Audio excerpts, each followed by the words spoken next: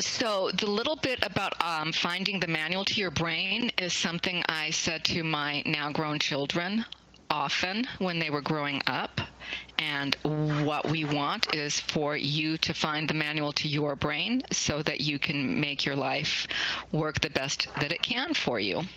So, next slide. So, I am Penni Askew. I own Word Summit Editing, and I am the parent of 2 neurodivergent adults. I developed this presentation with Dana Ridenauer, who is at the conference, so you may see them. Dana is autistic and has ADHD. So what we've done here is bring together our lived experiences and ideas from other neurodivergent people and the experts we've worked with over the years, to hopefully bring you some ideas you can use for yourself.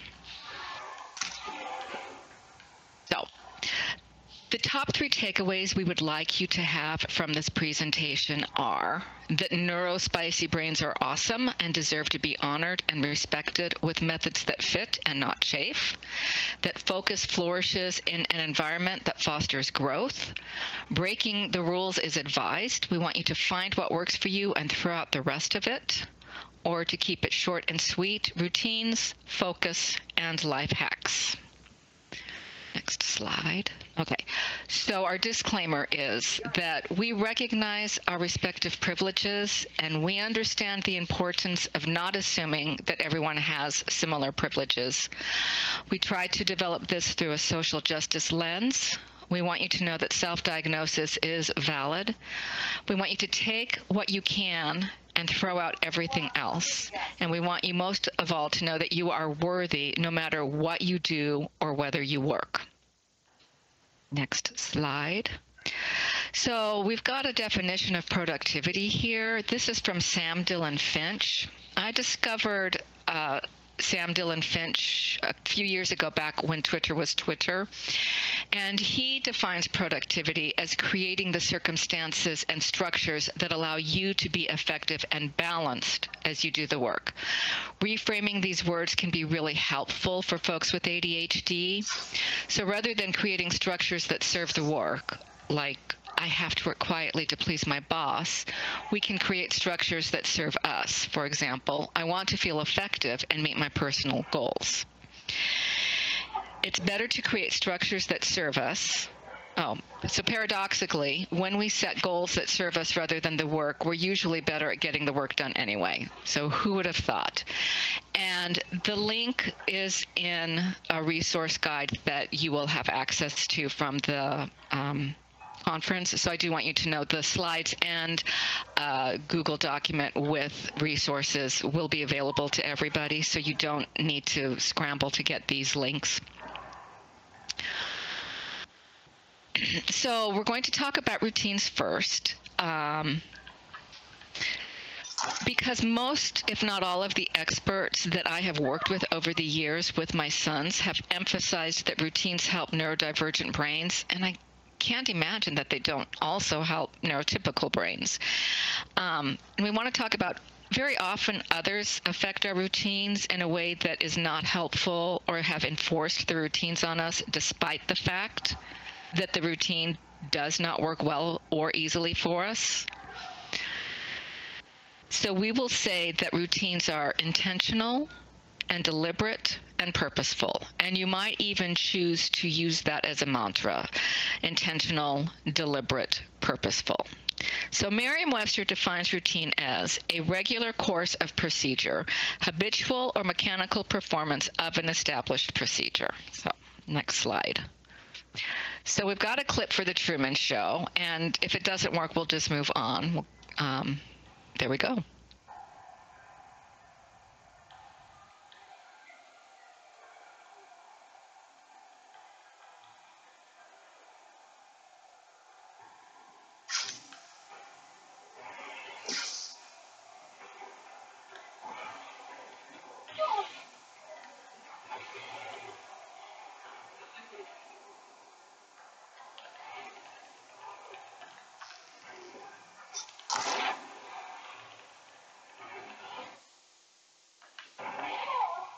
Okay.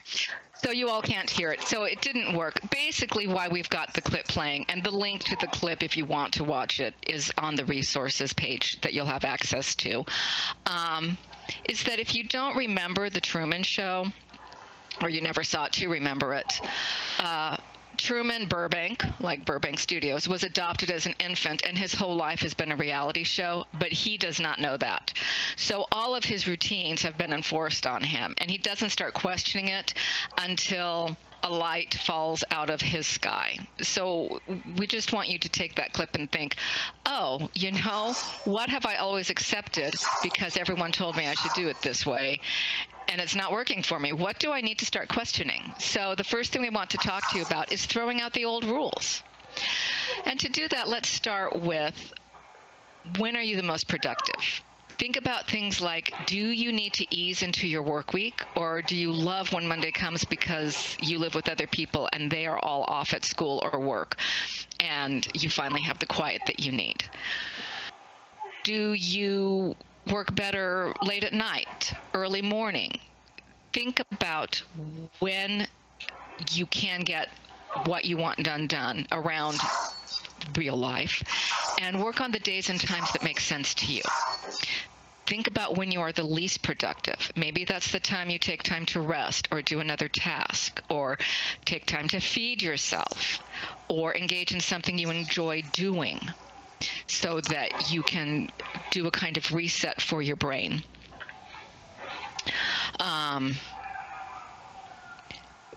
You can build your habits. And I do want to say, I went to Kate Allison's talk earlier, and there's a lot of overlap, and she really presented some of this in a different way, and I was envious of, like, oh, I didn't do it that way because my brain didn't present it to me this way. But you can build habits. So some ideas for building habits when you go to sit down to write or to edit is to do the same physical things every time when you're going to your computer. Turn on your playlist, take a quiz or write from a prompt. Thanks.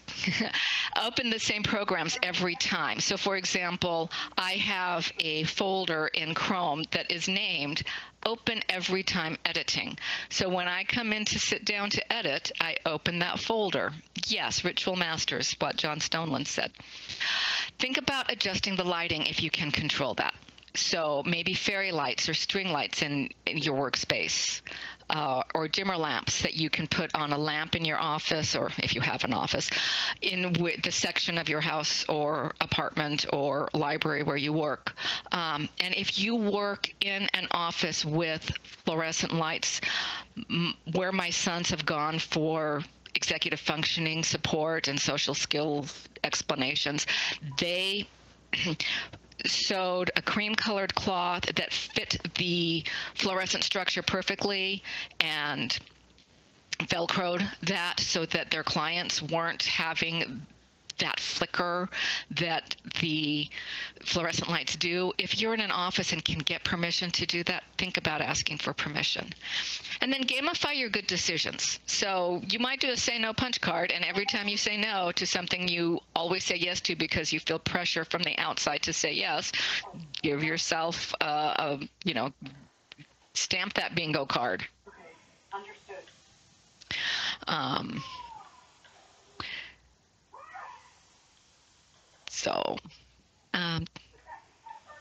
Yeah, the say no punch card. Okay, next slide.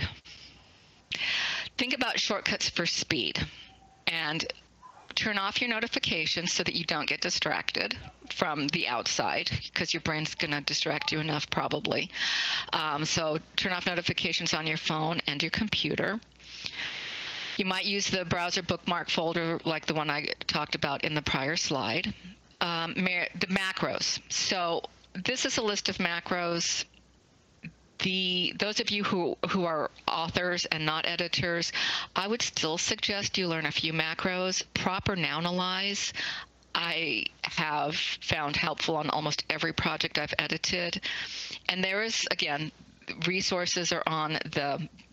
details are on the resource guide. But what proper nounalize does is it makes a list of all the words in your manuscript that are probably proper nouns, and it highlights the ones that you should question. So that's where you find that you have misspelled your main character's name once in your book. And most of these macros are from Paul Beverly, who is a lovely gentleman in the UK and has made, I wouldn't be surprised if it's over 1,000 macros available to other editors. And so basically you just need to get past the fear of putting a macro on your computer in Word, and because you don't actually have to write it, you just have to figure out how to get it there. You can subscribe to add-ins, Perfect It or Pro Writing Aid, or Editor's Toolkit or Grammarly. Those can all help you focus on things that they cannot do. So if they are pointing out that you need to work on this, or that this was a mistake, things that their programs can point out, that leaves your brain free to think about things or fix things that programs cannot flag for you. And then take time at the end of the day to plan for tomorrow. And you might use a routine for the end of the day that includes writing down what you're going to do, or putting it in a calendar if you use electronic calendars, and maybe even shutting off your computer as part of the ritual of, I am done writing, I am done editing. So, next slide. Okay. Another way to help you accomplish what you want to that day is to consider working with others. And you can do sprints with friends, with your critique partners, your edit buddies. A lot of people just go out on social media and say, hey, does anyone want to do a 30-minute sprint or a 45-minute sprint? And then you might say, I want to get this much done in this hour, and or 45 minutes, or whatever you all agree to. And then you check in with each other and cheer each other that for what you did get done, what you did accomplish. You might do virtual co-working. That's where you could use a paid program or Facebook or Google Meet and get together with friends, where you agree to have your cameras on or off, your mic's probably off, and you just silently work together. And FocusMate is an example of one paid program that will help you find another human to quietly work alongside, so that you've got that. Some of our brains can't work well if we have the camera on or if the other person does, but try having the camera on and the mics off, because there's something about many brains that working quietly next to somebody, and if you're doing it virtually, it's with the camera, does something in your brain that helps you focus a little better and get your quiet, deep thinking work done. So let's see, Heather says, oh, there are some YouTube spaces with creative or working sprints. I didn't know about that. I do bring up YouTube for some other things later. If you're working from home or in an office and you're trying to block the distractions from others out, you can try wearing headphones. Very often I put my headphones in and don't turn my music on. Other times I turn my music on because I need to, right? So do what's right for you in the moment. If you can, change which way your desk faces if you're working at a desk. Even if you're in an office, if you think being someplace else physically in the environment, it's worth asking your management if you can move where your desk is. Wear a visor to block out some of the visuals, especially if you've got those flickering fluorescent lights. And you might also take like cereal box light cardboard and tape it to the sides of your monitor and maybe the top, so that you've blocked all of the other stuff out that way. And with that, you can even write notes to yourself to remind you of something you want or how great you are, right? So, next slide. Okay, so we're going to start talking about focus. The prior slide alluded to helping you focus, but the prior slides also helped you set routines to find ways that help you work. So the ideas in the prior ones were meant to help you find more ideas for when the focus or concentration is more of a struggle than usual, okay? So we'll go on to the next slide to talk about focus. Okay, it's counterintuitive, but plan your breaks. And I do want to say, try only one thing at a time. We're going to throw lots of ideas out, and we'll say many times, use what works for you. Try one thing at a time, not everything. I know a lot of our brains get all excited about the everything. Try one thing. The Pomodoro app, and there are free versions out there, or just a simple phone timer, where you're working 25, 30, 45 minutes, and then you take a very short break and get back to it. Have a conversation with somebody, and it needs to be somebody who will only have a very, very short conversation with you so that you can get back to it. Do something physical if possible, as you are able. A step walk, a rider's walk, yoga, chair dancing, simple stretches. Think about singing your negative thoughts aloud. There's something about doing that sometimes that gets some of that negative energy out of your body into the universe. Hopefully Mother Earth absorbs it, and then you can focus on what you wanted to do. Think about doing the hard stuff first. Set a timer and say you have to do this thing you don't want to do for 5 minutes. And you might find that you stop at the 5 minutes and go on to something you want to do, but you might also find that you can finish that task that you didn't want to do that has to get done. Another hint that's not on here that my son's executive functioning coach gave us recently was to, when you make your to-do list, write down an easy win as the first thing to do. So what works for you? And it will probably be different on different days. Do you do the hard thing first or the easy win first? There are some techniques from psychology, and again, some of these links are in the resources guide. Tapping. I have actually been in the grocery store getting overwhelmed, and you can physically tap your body and get some of the negative tensions out. The 5, 4, 3, 2, 1 grounding, you've probably seen this in movies where you focus on 5 things you can see. Is it things you can see? 4 things you can touch, 3 things you can hear, 2 that you can smell, 1 that you can taste.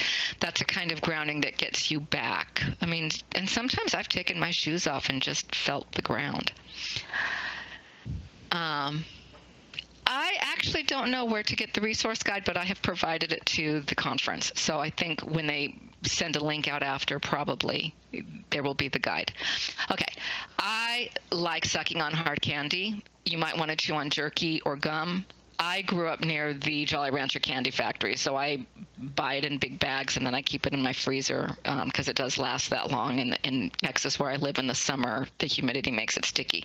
But that is an idea that my son's executive functioning coach gave us back when he had to take Psych 101 online, and he found the videos boring. And what I have found is it really does work. Sucking on the hard candy when I can't concentrate helps me concentrate. So I also found, interesting enough, that if it's just a kind of I just can't concentrate today, any flavor works. But if I'm doing something really boring like checking citations, I like to have the green apple or the cherry flavors. So play around with that kind of stimulation for yourself when you need to. You know, do you want to suck on hard candy or chew on jerky? Do you want something sour or do you want something sweet? What helps you? Okay, so next slide. We're back to Sam Dillon Finch, who was the person who described productivity early on. And these hints are what made me notice Sam on Twitter however many years ago. And he says he uses the acronym RAN. Reward yourself, have accountability, and have novelty. So for rewarding yourself, that's intrinsic motivation. Get yourself beverages or snacks that you enjoy. And if it's a really tough day, do a very special beverage or snack, or do something fun before or after you work if it's a job that you're not wanting to do. Make some rewards for yourself. Accountability is extrinsic motivation. That's outside help.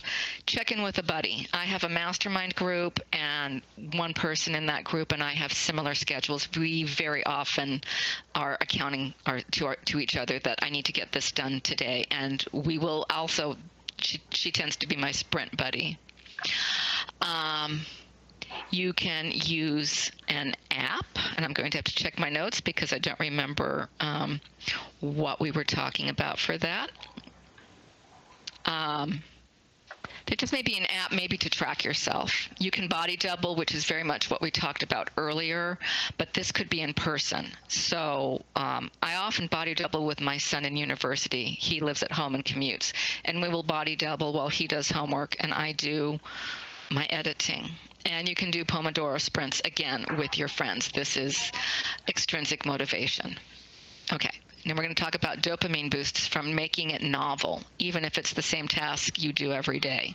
Turn your tasks into a game. So like, how fast can you do it?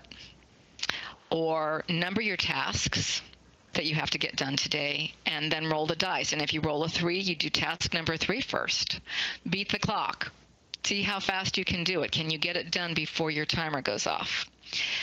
As you are able, if you are able, change your position. If you're sitting and you can stand, then do so. And if you're standing and you can sit or stretch, do so. I noticed somebody said in Kate Allison's discussion that we had while she presented that they found they wrote better cozy in bed. Think about that. Throw out the rules of what the world has told you should be doing. If sitting at a desk is not doing it for you, where will you be able to get it done? Change the font.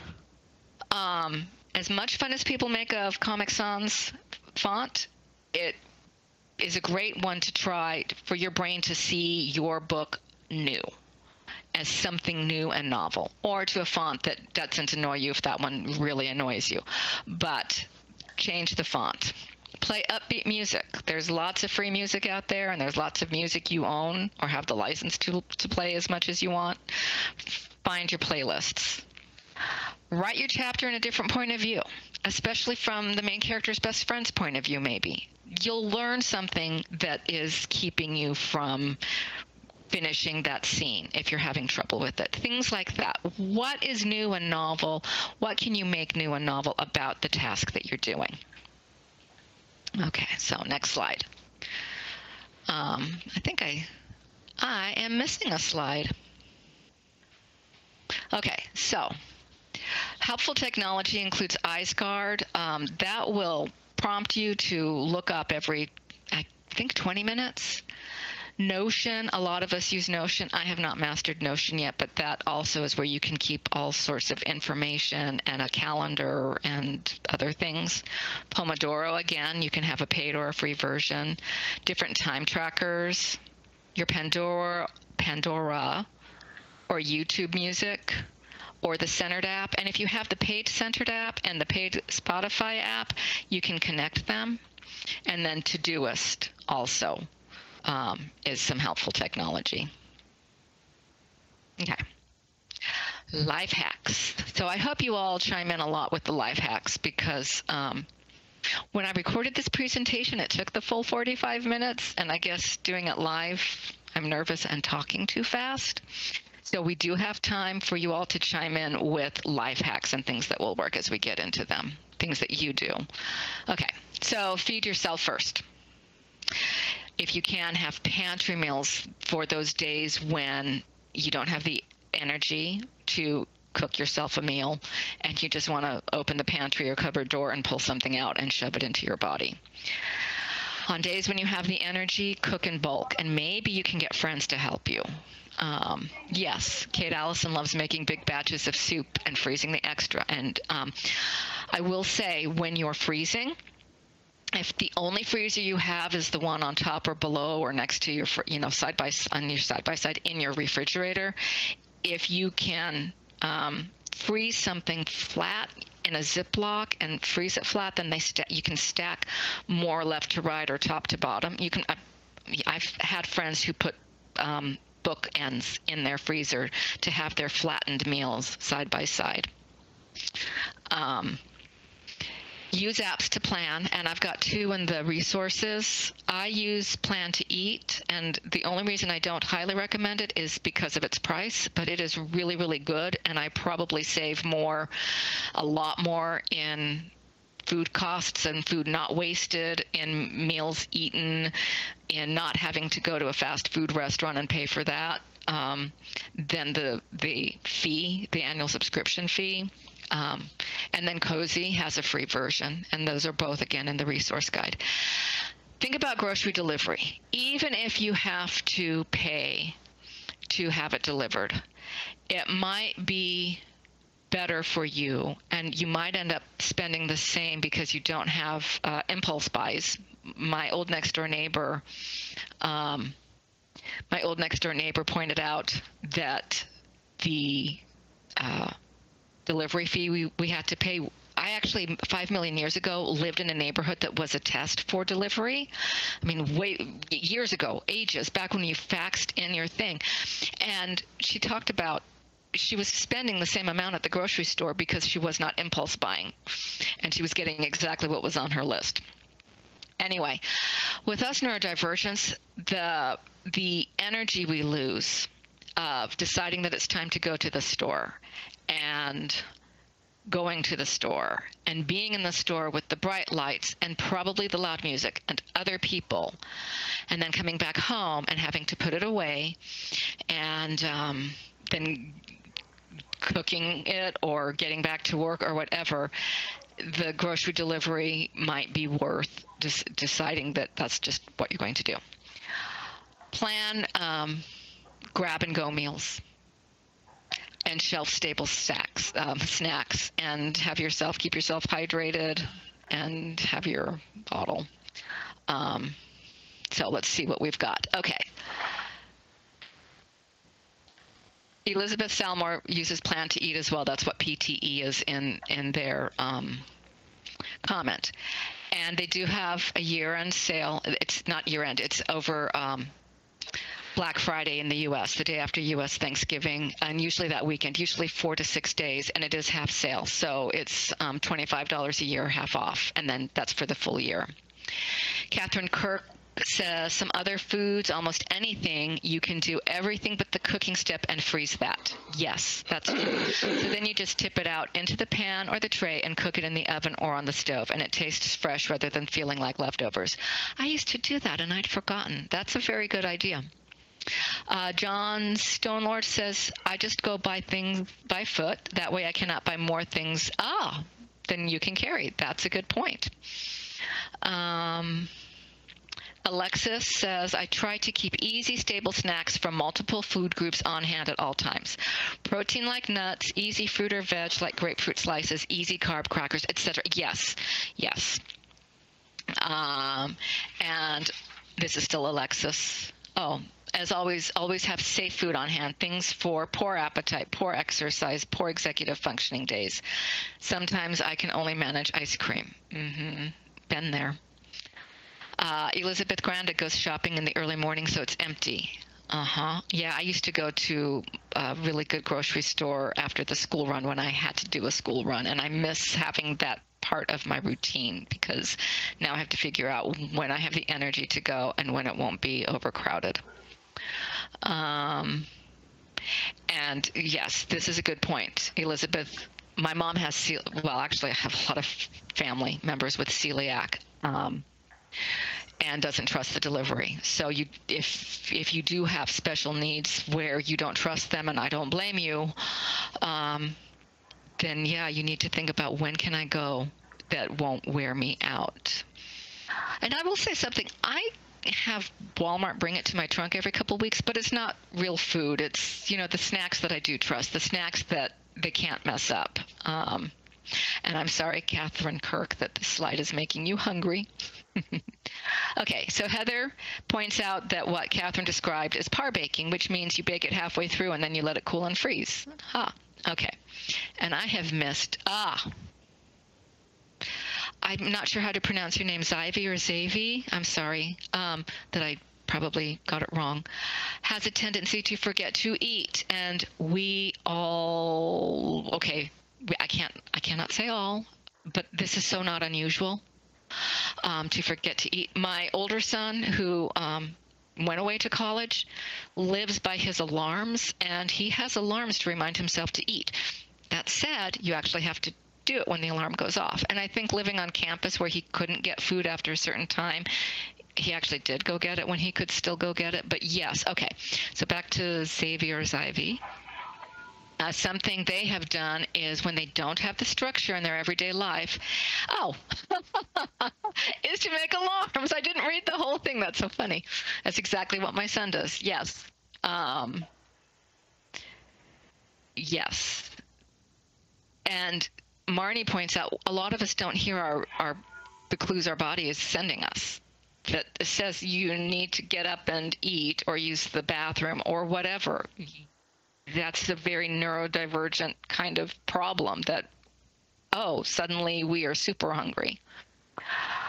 Alyssa got I don't know how this is pronounced, but I had been looking at this for my son as he moves into his first apartment, the Tovala oven and meal plan.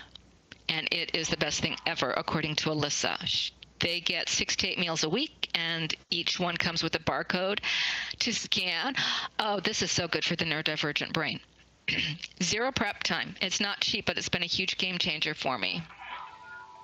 And that's where we get into, the ADHD tax, where you pay more for some things, but hopefully it's worth it. That, if your brain is working because you got yourself fed, because you subscribed to the Tovala, then you got your bills paid on time.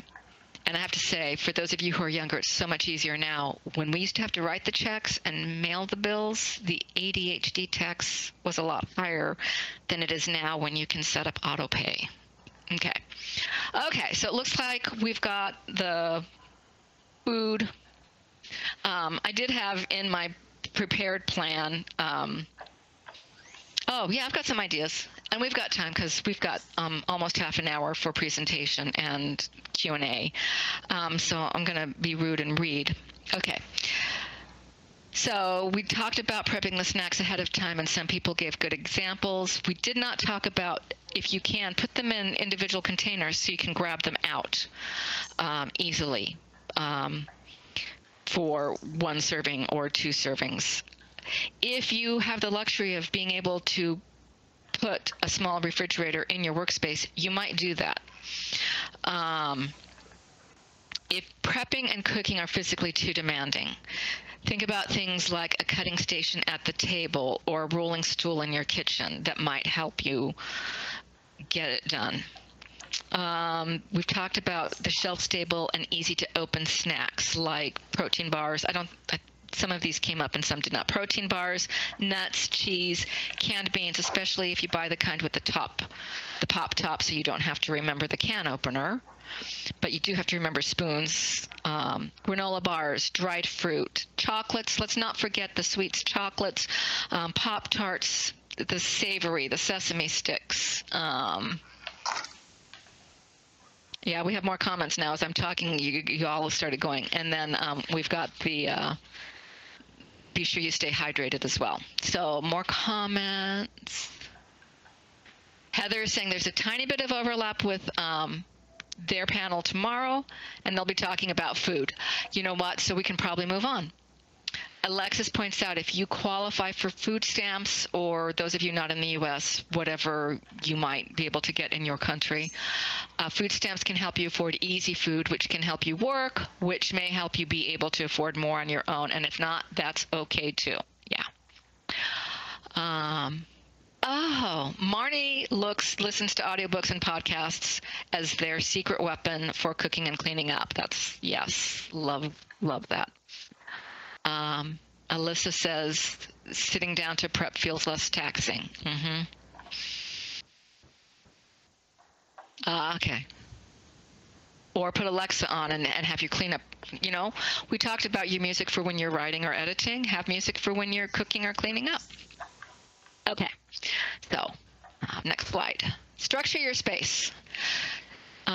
Start your day with what you need. So as space allows, have what you need where you work. So we're back to writing and editing. So we're going to assume you've got a laptop or a desktop and you've got a corner in your house or the luxury of like a whole desk and a whole room, or that you work on the couch. So if you need to get a box to hold everything, to move it from the corner of the living room to the couch, do so. And think about those crates, the milk crates that are plastic with the holes in the side, because if you have your books in them and it's in a real box, you'll forget, your brain won't see that the books are there. And you can also, the plastic one, you can pull the books out and it will be strong enough to set them on top, and then you put them back when you're done and you move it back to the corner of the room at the end of your work session. Keeping your area stocked, I think we've done. Manage your room temperature. If your heating or cooling is not what you need and your system it's just not going to be, have sweaters or fans handy. So layer up if it's cold and unlayer and have a fan if it's hot. And then think about anything you can do to rearrange your workspace and so that it works for you. And so many of us have so many limitations. I mean, truly, I know some of us are sitting in a very small space or standing at the kitchen counter to do our writing or editing. So next, get dressed. Think about having a uniform. So I'm going to talk about decision fatigue for a minute. Decision fatigue is not on any of these slides, but a lot of these ideas are to help you avoid decision fatigue. So many, if not all, of the pros that I have worked with over the years have talked about decision fatigue. So basically, the more decisions you make in the day, the harder it is to keep making them. So if you can make things so automatic that it's not a daily decision, then that's one more decision you can use in your writing or editing or what you're going to have to eat. So what we want you to do is think about what you can automate or put on autopilot. So when getting dressed, consider having a kind of uniform. Mine is long sleeve t-shirts and jeans in cold weather and short sleeve t-shirts and skirts in hot weather. Dana, who helped me with this presentation, favors popover caftans, sundresses, and housecoats. And you might, and I'm not joking because I have friends who do this, have your sleeping pajamas and your working pajamas. Whatever makes you comfortable, whatever is easy for you and acceptable for your life. Think about color-coded hangers. This might apply more if you have kids and for them than for you. But if you know that the blue hangers are your conference and church or temple or fancy schmancy, I have to dress up things, and other and the white hangers are what you can wear just in your daily life, then that's easier. Your brain just goes, today I'm just working at home and I can go to the white hanger. Organize your drawers so you can see what's available. I have never Marie Kondo'd my house, but when I saw how she folds clothes, I wondered why I had not been doing it that way all along. And basically, you can fold your clothes so that, for example, since I'm a t-shirt person, you can fold them so that you can see what the design of the t-shirt is, and they sit up. So like you're stacking your clothes left to right. And basically, my t-shirts are plain. My son's t-shirts have fun things on them. But I just basically grab from the left, so you don't have the up and down stack where you're digging from the middle. Wear the clothing you like. We kind of talked about that. Get rid of or totally put away uncomfortable clothing. You're not going to wear it or you don't want to wear it, and that leaves one room for more things that you do like, and it's less for you have to take care of. Permit yourself to wash small loads. A lot of us were taught for energy efficiency and water efficiency, only do laundry when it's a full load. But here's the thing. You might not have the energy. And if you do a small load and you always do this load on Monday and this load on Tuesday and this load on Wednesday, it becomes part of your rhythm of your life. And it's also easier to put away a smaller load, because how many of us don't get things put all the way away? Okay, so here we go. So comments.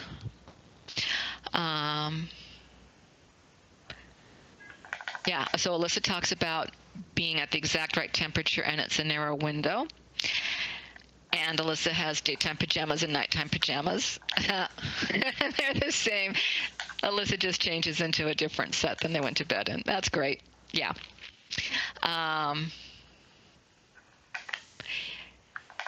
Okay, so John, you can tell us a little more. John says they get sleeping problems when they don't make enough thinking during the day. So I don't know if that's, thinking about all the stuff that didn't happen or that did. Sonia talks about a speed wash to do smaller loads. My machine does not have that. When I replace it, I'm going to look for that. Ren talks about 1 day to wash and 5 business days to put clothes away. Okay, so I'm going to tell you all something. When my kids were babies and their crib, newborns, and their crib's in my bedroom, I just had baskets under the crib, and I would just toss their clothes in by, the onesies go in this basket and the diapers go in, well, they had cloth diapers, whatever, the T-shirts, whatever. And my mother-in-law was appalled because she's Dutch. And I was like, but no one cares, and I have to change their clothes about 3 times a day anyway because they were babies and spit up happens. Do what's right for you. That's, in my recorded version of this presentation, and I'm slower and calm and not interacting with fun people like you all, I talk about more. Throw out what's not working for you. Take the one idea that's new to try. Analyze what hasn't worked and figure out what you want to try to replace it or to work better for you. Okay, so John says they need to tire their brain out before going to bed, or it throws random intrusive thoughts for hours. Oh, yeah, so that's, yeah. So, okay. So, we can go to the next slide. Break the rules.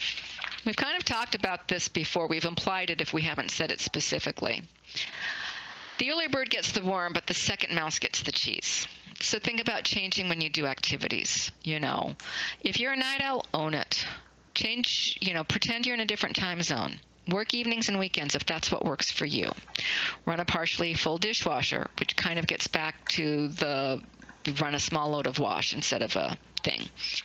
If you have the luxury of being able to afford it, hire, the slide says a lawn service and a house cleaner, but what we really mean is hire someone to do the jobs you hate or that wear you out, or both, and think a little outside the box. You may be able to hire someone who will trim your bushes and do your edging, but you like mowing, so you want to do the actual mowing, or you might not have the energy to be able to do what I'll call the wet cleaning, the mopping and cleaning of the bathrooms.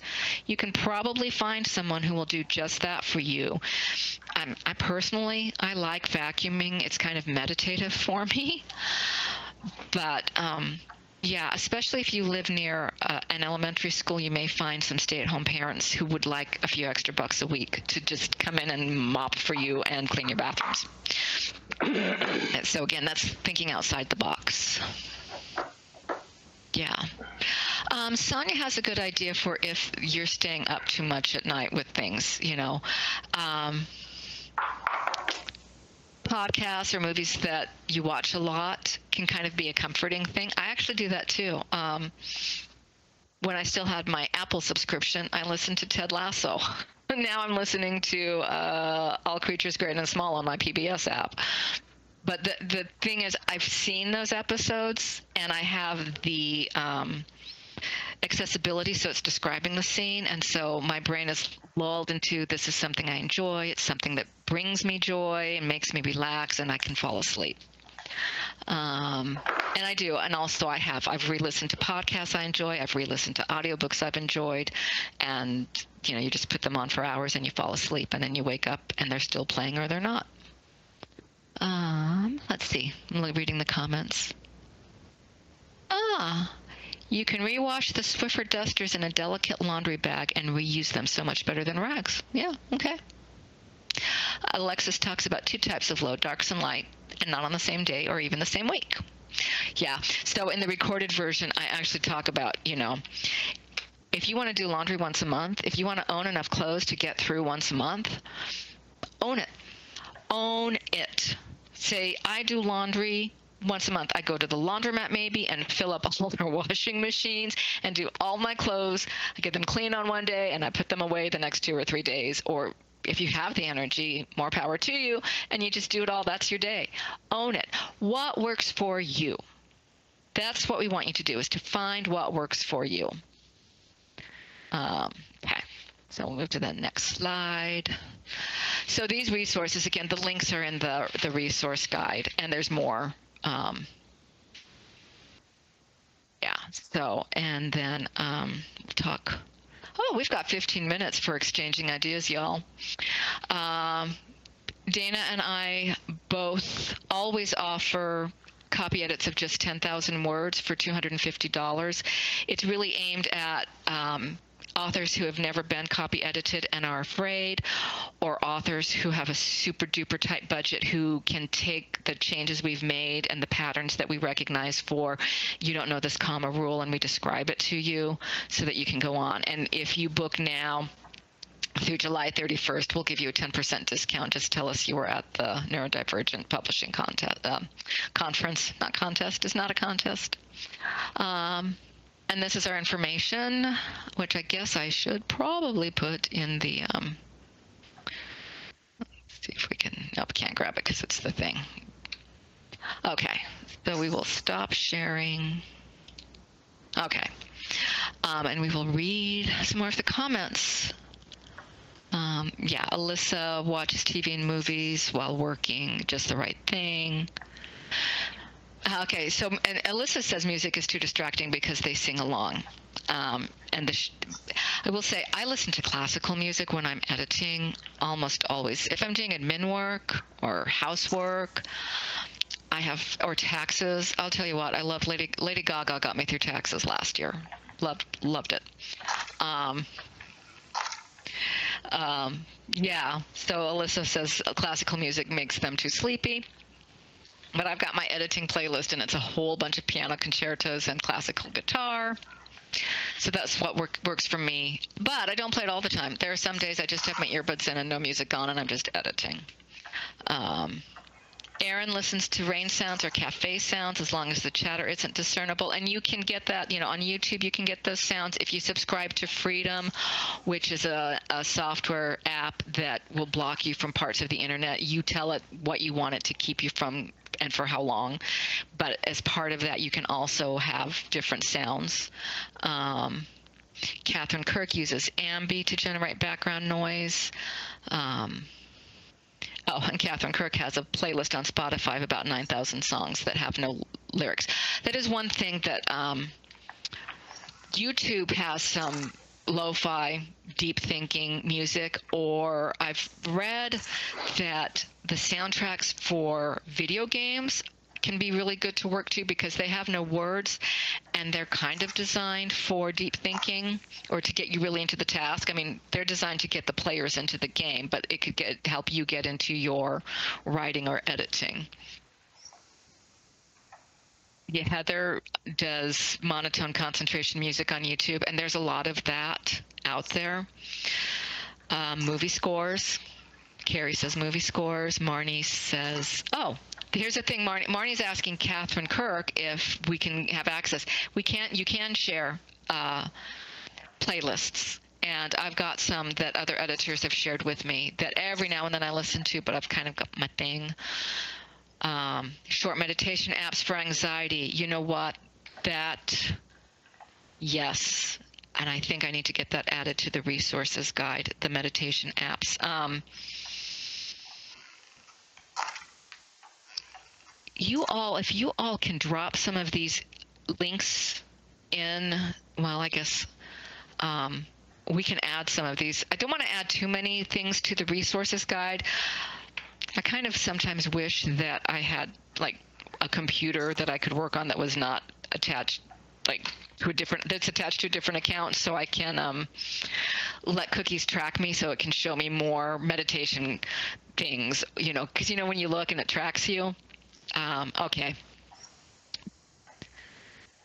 so there are some things in the chat you all might want to grab that are some good ideas. Binaural beats, that, yes, are good. Those are on YouTube. Short meditation apps. Near Automata for soundtrack is really good. Study with me videos on YouTube. Not quite the same as body doubling, but good for Aaron. And it might be good for you.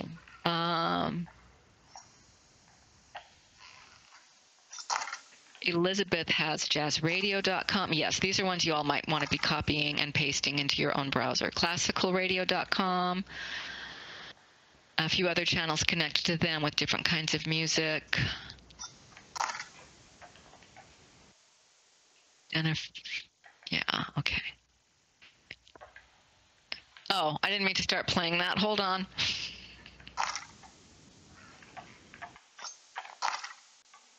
Okay.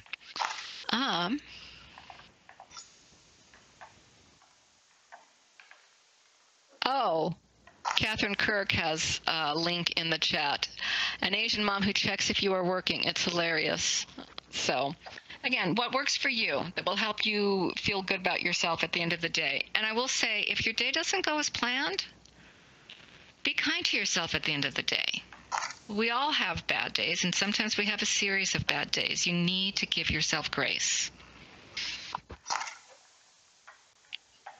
And that's the end of everything formal, but I'm happy to stay. We have 8 more minutes before we're supposed to be done.